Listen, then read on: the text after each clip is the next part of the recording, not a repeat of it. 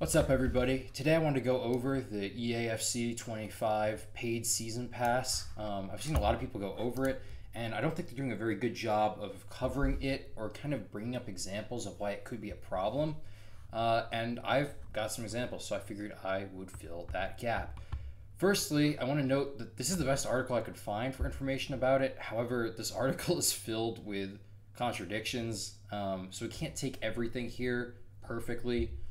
Accurately. EA are kind of being vague about this pretty intentionally.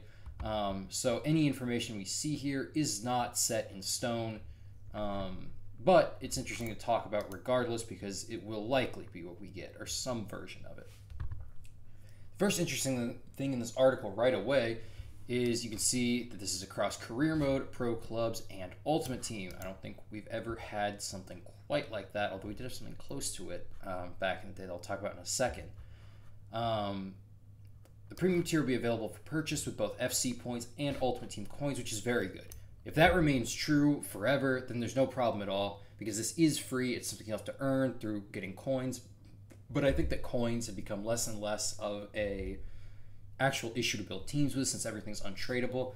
I would say personally, if this is just extra content like EA are claiming with coins, this is a big dub, especially for me.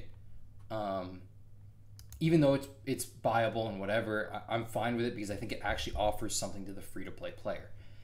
I'm not so sure that's going to be the case, though. Firstly, this is just a bold-faced lie. The premium tier appeared as an extra reward once players reached a certain reward level in the free season track.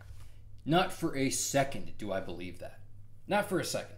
This is EA Sports Vancouver Canada we are talking about. If they had a chance to make a dime off of a homeless man, they would take it right out of his fucking crate.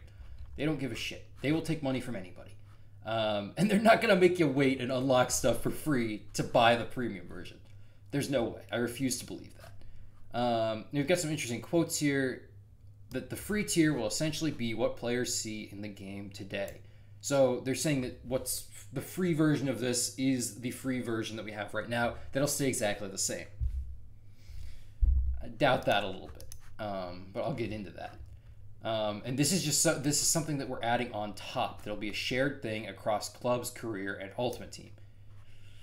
We'll see. Another problem here is they say at a high level, which is a weird preface because this doesn't really mean anything at all. These are just words that we're using to make this next part not another lie. There will be nothing in the paid tier that can't be earned in the free tier. That's not true. Why would you have a paid tier that is somehow either worse or the same as a free tier? And these are where my problems start to come because they're being very unclear with what's going on here. They're using a lot of words. They're trying to trick people. They're making statements beforehand that make their lies that's come afterwards technically not true.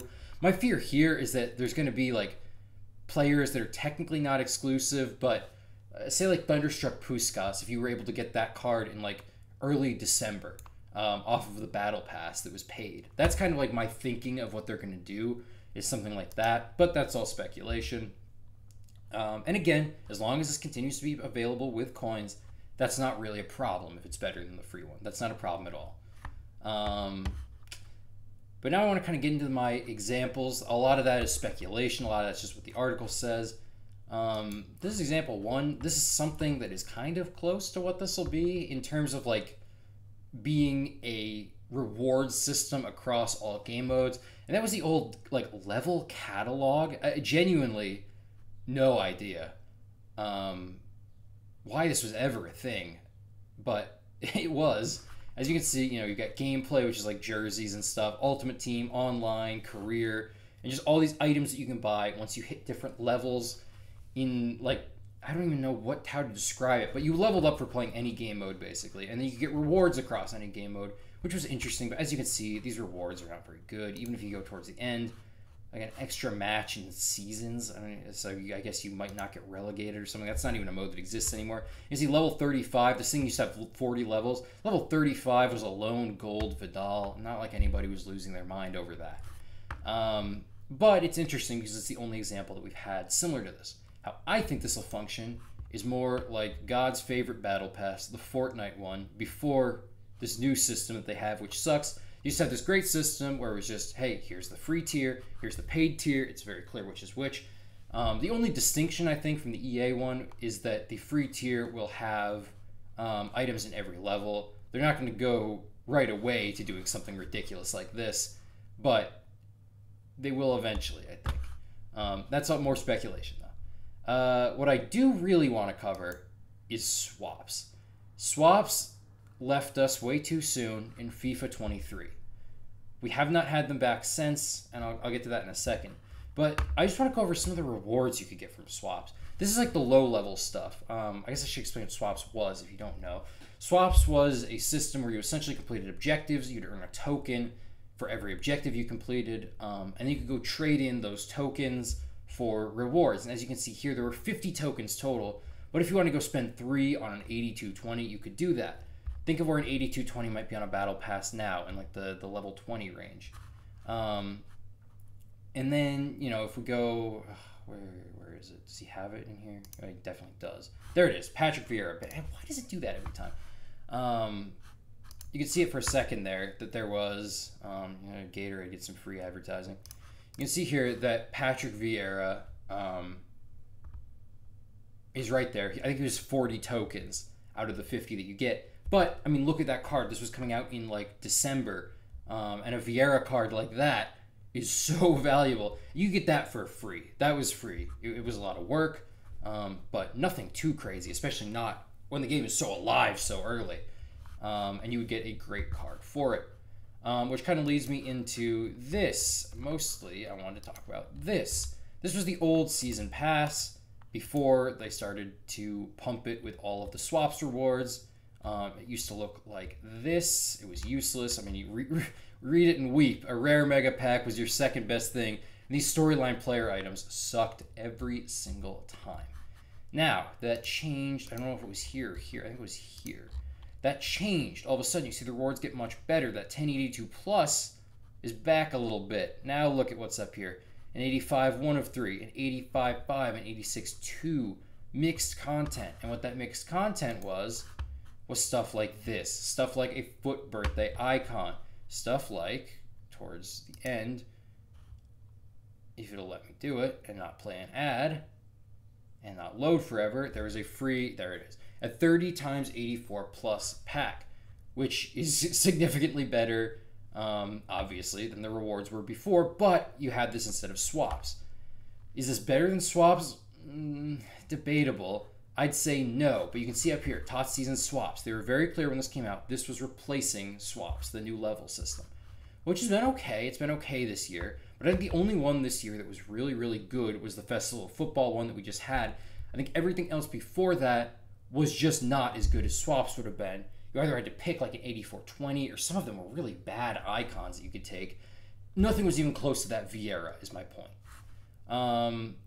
And then this is very different, very unrelated. This is my biggest concern, is that we are taking something that was free and we're turning it into a paid system to get those rewards. That's kind of my concern, is where we're going. And part of my concern is EA's other game, Apex Legends. Now, this is a free-to-play game, not a paid one, so their monetization can be a little bit more aggressive, but people are not happy, and I think with good reason. As you can see here, they are replacing, and this is quite new, they're replacing their old Battle Pass system where you could buy it with in-game coins. Now, you did have to buy these, but it was, you could get them from the Battle Pass and then buy the next Battle Pass with them. Now, that is a dollar amount. This is like FC points here versus just dollars, if you think about it that way. And then you've also got every half season, which is just hilarious. I mean, they're just milking this shit. So you have to pay that $10 twice as much. Or if you want the level skips and then extra free stuff, then you'd have to pay double that twice as often, the half season, whatever. And this is my concern, is that this is where we're slowly going. You know, we are frogs in a pot, and the water's starting to get a little bit hotter.